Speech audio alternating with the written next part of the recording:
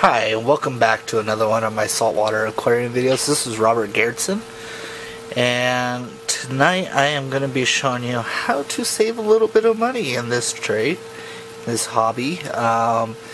You know, things get a little expensive from time to time, whether you're buying a new coral, a new piece of equipment, or even just starting out and get a little pricey. So today I want to show you how you can save a few extra dollars.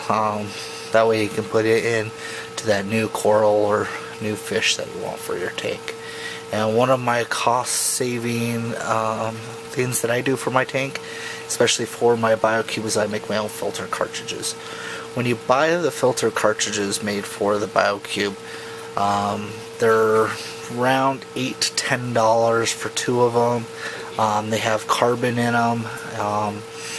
And I don't usually run carbon in my tanks unless I have to, so this is a nice way of being able to keep your water clear but also save you some money. So what I've done is I've taken a Biocube cartridge here, and I've had this one a while, as you can tell, and I cut the filter media out of it, and then, as you can see, put it against somewhere I can get a better view. There's spacers in between, and each one of these little sections here is where carbon was, and I just cut those spacers out so that way I can fit my own filter pad. And then the filter pad, you can just get any type. Right here I have a new bag of Marine Land right size bonded filter pad, and works pretty good. I also have another brand, I'm not sure what this is, pretty much the same stuff, and works pretty good. So then after I've cut the Biocube filter cartridge here, and then cut me a section of the filter pad that is a little bit bigger than the cartridge itself, and then you can just put it in there. Fits in nice and snug.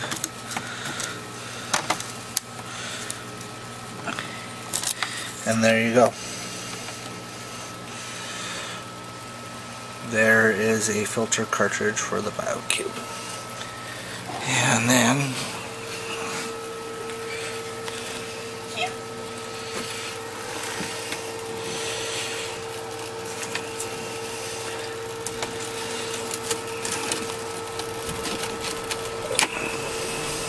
you can set it in to your chamber.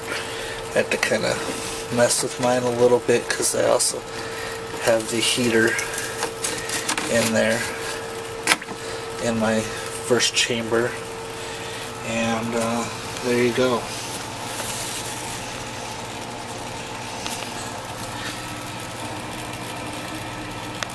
Does a pretty good job. It keeps my tank pretty clean. And then sometimes, you know, if you're trimming or whatnot, you'll get little excess little pieces like this. And what I've done in the second chamber is I've put some extra filter media in there for kind of a extra fining of the water. And because I've stirred around and, you know, taken out my filter cartridge for this video, tank's gotten a little cloudy, but it'll here soon clear up as everything passes through that filter and make my tank pretty again. And that's the only kind of modifications really that I have done with my Biocube. Everything is bone stock to my lighting. Everything in the tank. I even still have the nozzle there. You can see through the cloud from the filter, and I even still run the bio balls in the second chamber. There's a nice down shot to my Biocube. If you have any questions or comments on making your own filter cartridges for your aquarium or even for the Biocube, you can leave a comment below, or you can reach me on Facebook at Robert's Aquarium page. And as always, you can subscribe to my channel.